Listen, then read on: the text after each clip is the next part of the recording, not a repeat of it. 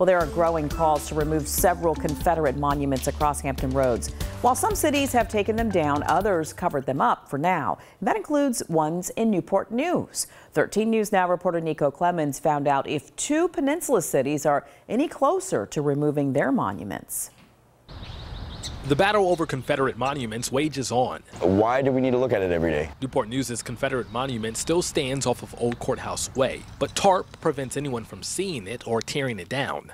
The mayor, police chief, and city manager made the decision for several reasons, including recent demonstrations that resulted in injuries. The monument is under a state easement agreement through the Department of Historic Resources. City leaders are petitioning the department to consider the city's request for the possible removal or relocation of the monument. Why have a constant reminder of what happened? Sean Grayson walks past the monument often. He's happy the city covered it up until leaders hear from the Department of Historic Resources. The less it's seen, the less problems it would cause. Of course, not everyone wants to see the monuments come down, but there is one group that would rather see this than damage and destruction. It's a false narrative that these are evil racist monuments. Frank Ernest is the heritage coordinator for the Virginia Division Sons of the Confederate Veterans. While he doesn't want to see monuments come down, he commends cities for acting responsibly. At least they can't vandalize it like they have all the others. About 20 miles away, police say someone spray painted the Confederate monument in Williamsburg.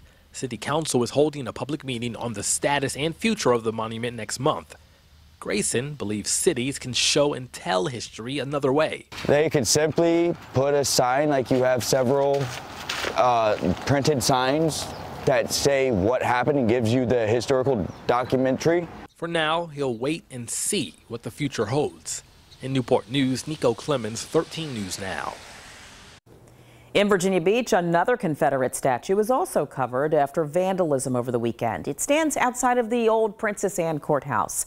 The city manager says the reason it's covered and blocked by a fence is for public safety and property protection. On July 1st, the city will have the power to remove that statue. There will be a public hearing in July to discuss if that will happen.